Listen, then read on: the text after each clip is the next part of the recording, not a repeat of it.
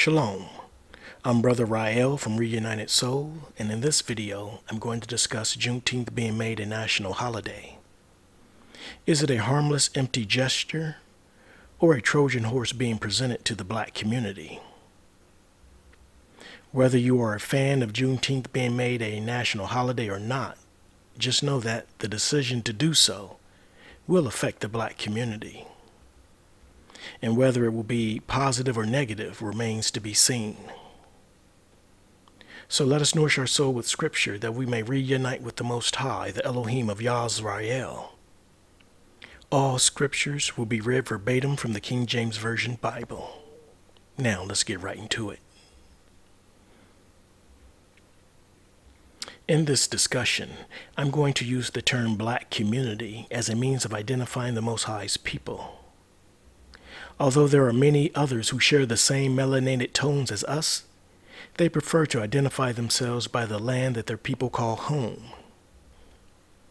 Many of us, however, in the black community do not share the same sentiment, for we know, according to Genesis chapter 15, verse 13, that we are currently strangers in a land that is not ours. Let's go to it. Genesis chapter 15, verse 13, and I read. And he said unto Abram, Know of a surety that thy seed shall be a stranger in a land that is not theirs, and shall serve them, and they shall afflict them for 400 years. And we are reminded of this prophetic fact on a daily basis. So the term black is not about the color of our skin. The term black more so identifies our current situation. A nation of people dwelling in a strange land. I hope that this won't be a distraction from the message. I'll begin this discussion by asking, can anyone remember exactly what were the benefits to the black community when they made Martin Luther King Jr. birthday a holiday? First, it became a federal holiday in 1983. Then 7 years later, in the year 2000, all 50 states finally joined in and made it a government holiday. So, Martin Luther King Jr.'s holiday had kind of a rocky start. Not all Americans were feeling the kumbaya moment of equality for the black community. Now, fast forward 21 years later, we now have Juneteenth being made a national holiday to commemorate the end of slavery in the United States of America. Juneteenth is actually specific to the black community. So can anyone remember exactly what are the benefits to the black community for making Juneteenth a holiday? Being that Juneteenth is in regards to the freeing of slaves after the Civil War, this holiday could be more racially charged or racially sensitive, if you will, than Martin Luther King Jr.'s holiday. And what does that mean exactly? Well, it could mean a rise in harassment, a rise in hate speech, and a rise in hate crimes towards the black community around the time of the Juneteenth holiday.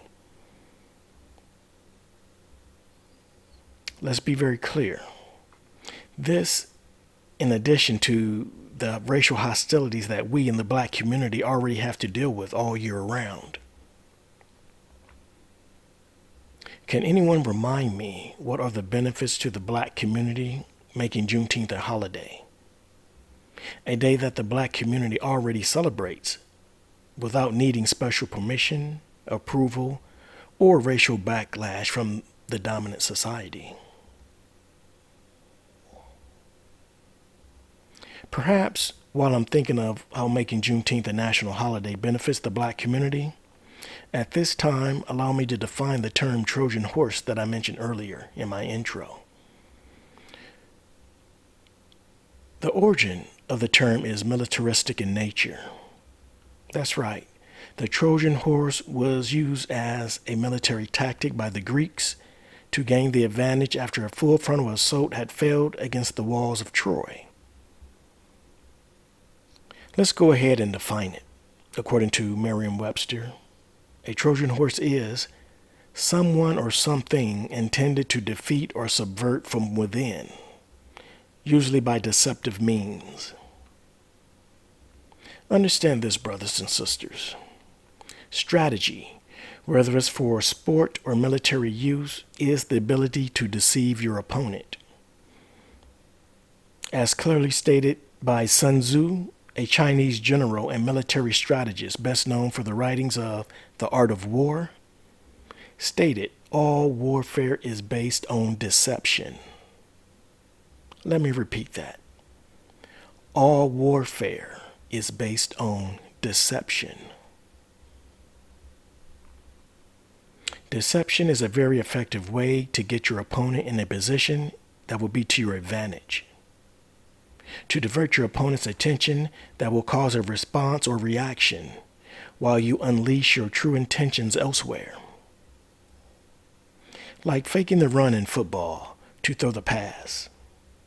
Jabbing with the left hand in boxing to set up the overhand right knockout punch. And the military's ability to hit you hard where and when you least expect it.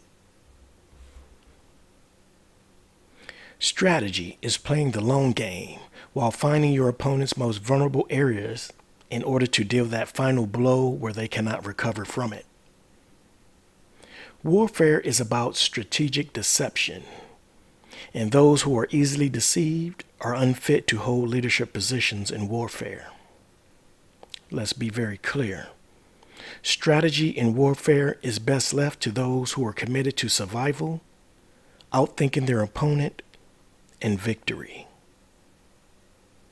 That kind of mindset usually comes from the warrior class of a people, not the entertainment class. Let me repeat that. That kind of mindset usually comes from the warrior class of a people, not the entertainment class. And we as a people must know the difference between the two.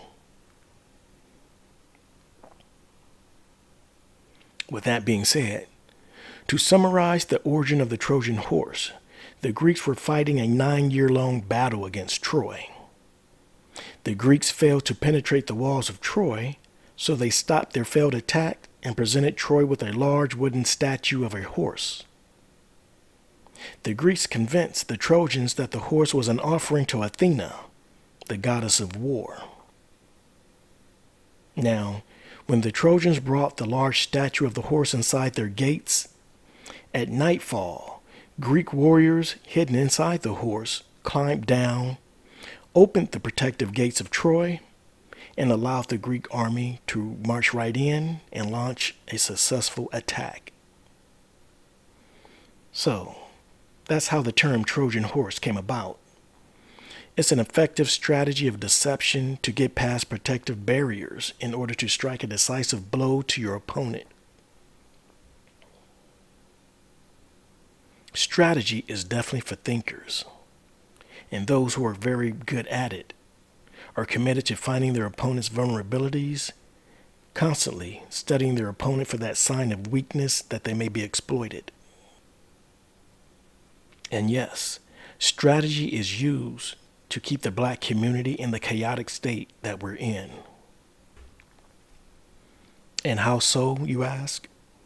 By failed public school systems, failed public services, an overly aggressive and unjust criminal justice system, redlining in the housing industry, unfair employment opportunities, glorifying degenerate behavior and criminal stereotypes through the entertainment industry, and allowing drugs and guns to flow freely in our communities to ensure those negative stereotypes are reinforced, which in turn justifies the aggressive policing in our communities to institutionalize our men, both young and old, in the prison industrial complex. And if all that was not enough, the cherry on top of this master plan is the government subsidizing our women for the absence of those incarcerated black men who should be heading their households, fathering their children, and growing a strong warrior class among their people. And let's be very clear. The warrior class do not terrorize their own people, poison them with drugs, or exploit their women. The warrior class protect and preserve the lineage of its people. Without active fathers in the community, the young males become parasitic in nature and feed off the community instead of cultivating it. So understand the strategy of removing the father from the head of the family equation. The warrior class dies off, and the women are left to fend for themselves as they procreate with males who are the byproduct of communities that are being crushed by warfare. After decades of maintaining this strategy, like a combustion cycle of an engine, the chain reaction will just keep repeating itself as long as there is fuel in the tank. It is a long game strategy, but as you can see, very effective. 400 years of prophetic affliction, and the only thing that stands between the black community and total annihilation is the covenant that we have with the Most High and Him alone. Unfortunately, majority of the black community have instead been indoctrinated to embrace a messianic covenant shared by the very people who despise and afflict them. Psychiatrists may call it Stockholm Syndrome, but the Torah calls it Deuteronomy chapter 28, verse 64.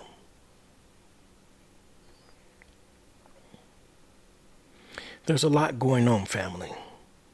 With an ongoing pandemic, a political shift, an assault on the Capitol, and the economic crisis with no end in sight, the nation's focus always comes back full circle against the black community. Whether it's aggressively trying to get the black community to take the shot, pushing critical race theory in the media, downplaying hate crimes against the black community, and in turn, accusing the black community of hate crimes against the Asian community. Pay close attention to the moves that are being made, brothers and sisters. And just by looking at the thumbnail for this discussion, you can clearly see the fallacy of making Juneteenth a national holiday without setting tangibles or added protective measures in place for the black community. Have we not learned anything from making Martin Luther King Jr. birthday a national holiday? Did that improve the black community? Make the black community any safer? Or reduce racial tensions in the country? No, not at all. So what we have here in both cases is a paid holiday for everyone. And with the black community suffering the highest unemployment rate in the nation, holidays that are supposedly meant to shed light on our plight benefits us the least, which makes a holiday for us merely an empty gesture. It would be laughable if it wasn't so insulting. It is what it is, family. The heathen can't resist giving a good backhanded compliment. It doesn't take an academic scholar to understand that making Juneteenth a national holiday doesn't benefit the black community in the way that it should, if it was a sincere and genuine gesture. Opening a path to repentance of a nation and reparations for the black community, which many of you already know that the heathen is incapable of doing, although some are still hopeful. If you haven't already, please take a look at my video discussion, Reparations versus Judgment, for my thoughts on reparations for the black community. With that being the case, the question that we must ask is, since Juneteenth doesn't benefit the black community, can it harm the black community in any way or compromise the celebration of Juneteenth altogether? And you may ask, how can a celebration of freedom that we as a people started on our own and needed no approval or acceptance from the dominant society be compromised? And that's a fair question. To find the answer to that question, All one has to do is look at any part of our culture, the black community's culture, that we share with others. Look at any part of our culture that we completely handed over to others, and you will find your answer. Look no further than our music industry. We went from Motown quality class act to Hoodtown ratchet buffoonery.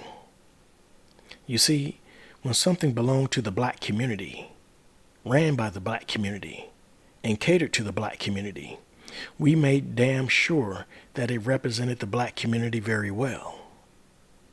However, when we allow others to buy out and take over something that belonged to our culture, the others are going to twist it for maximum profit and taint it to our shame.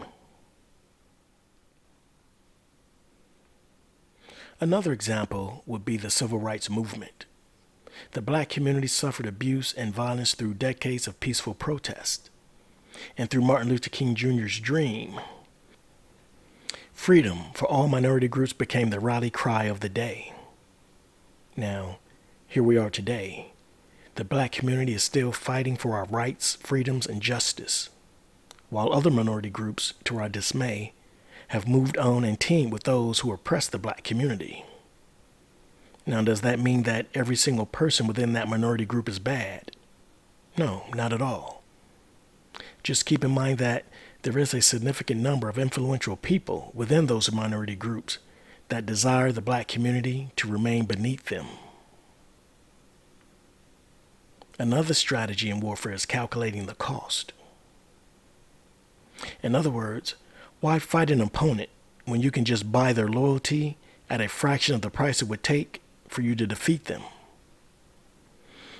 Now, those we fought for during the civil rights movement have justified in their minds somebody has got to be on the bottom.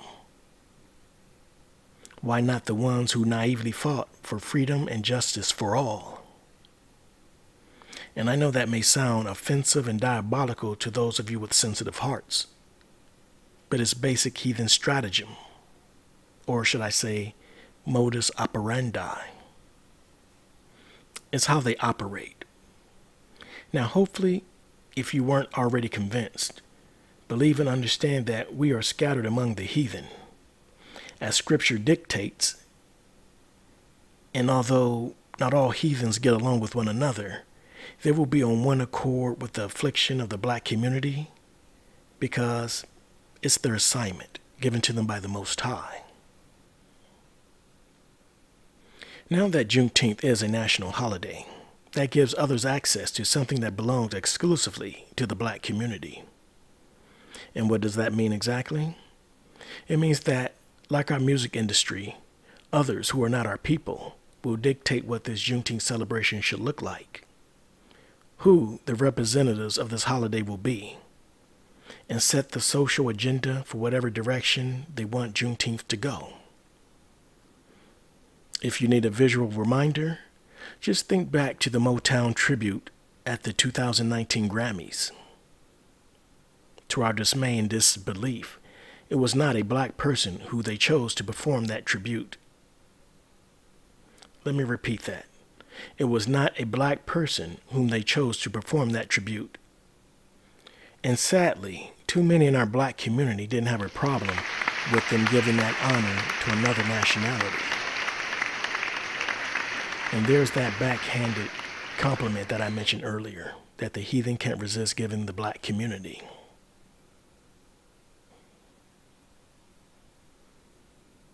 What is the likelihood of the Country Music Awards selecting an artist from the black community to do a tribute for one of their recorded labels? How about the Latin American Music Awards? Can you see them selecting one of our artists to do a tribute to honor their musical achievements? But you can see how other nationalities can easily inject themselves into our culture with no problem.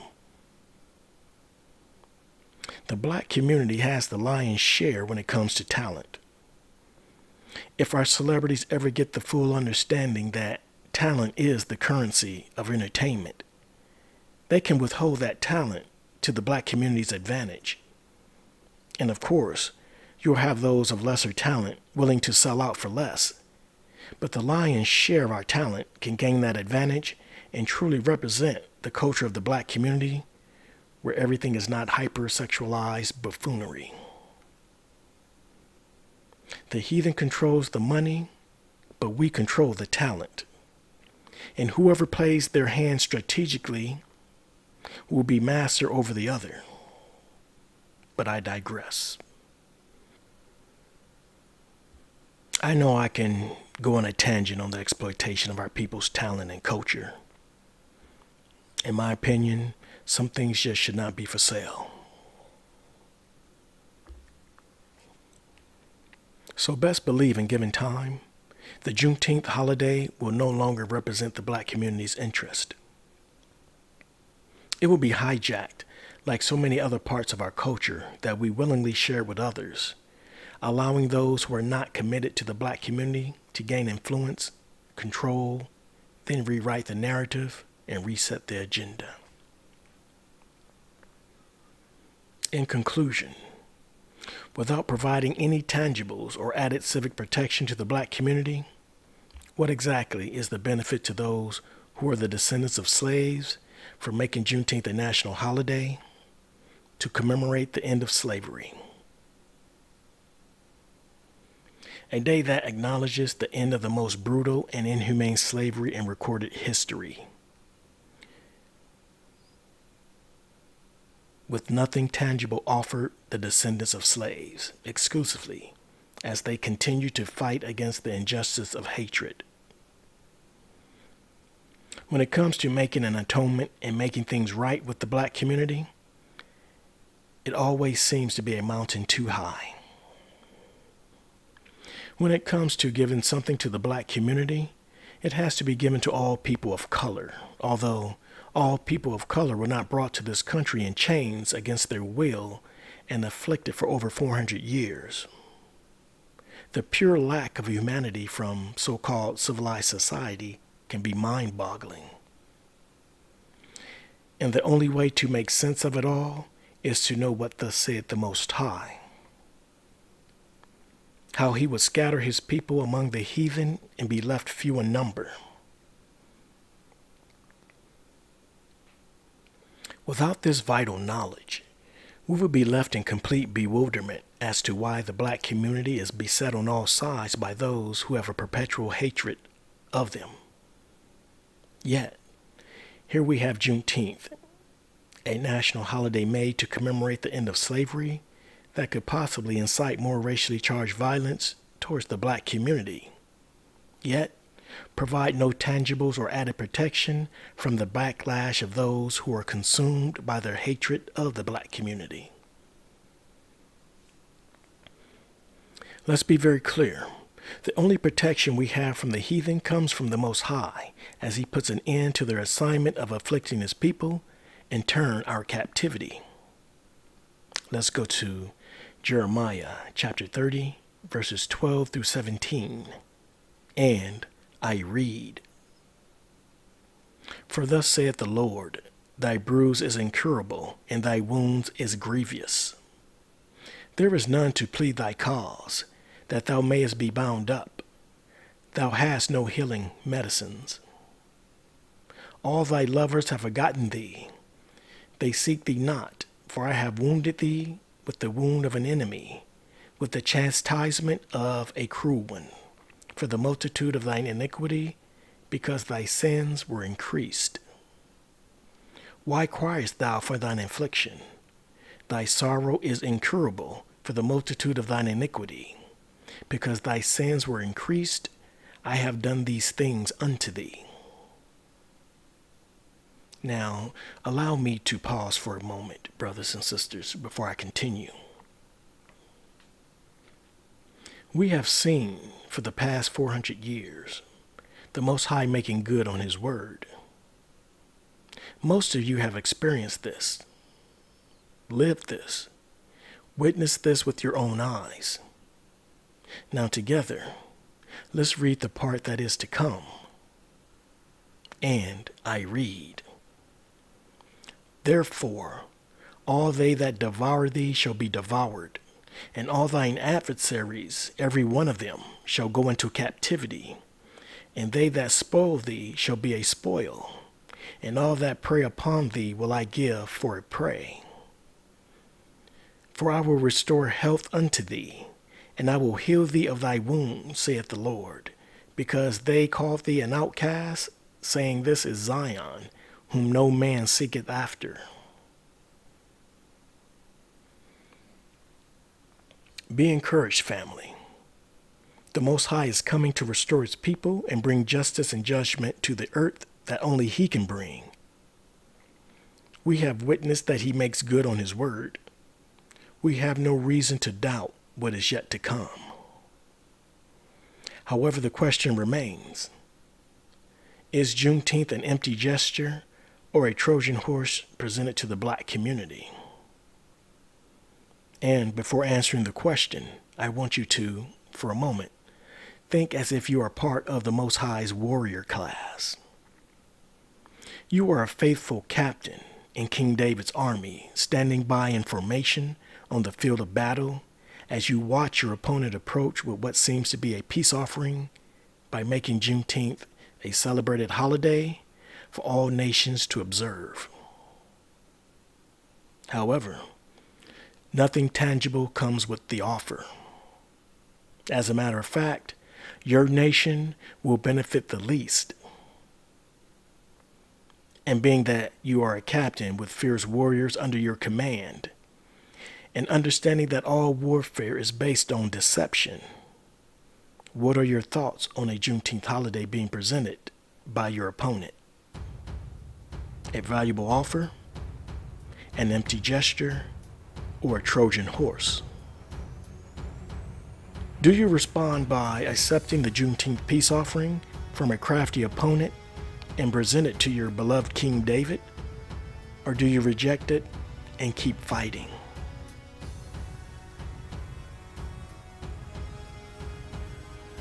A lot is going on, family. Perhaps I'm just being a bit too dramatic, overly cautious, with a smidge of paranoia. After all, it's just a holiday. I mean, how bad can it actually get? Being this is not the first holiday on the behalf of the pain and suffering of the black community.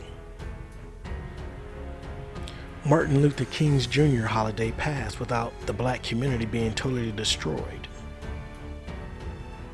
Why would Juneteenth be any different?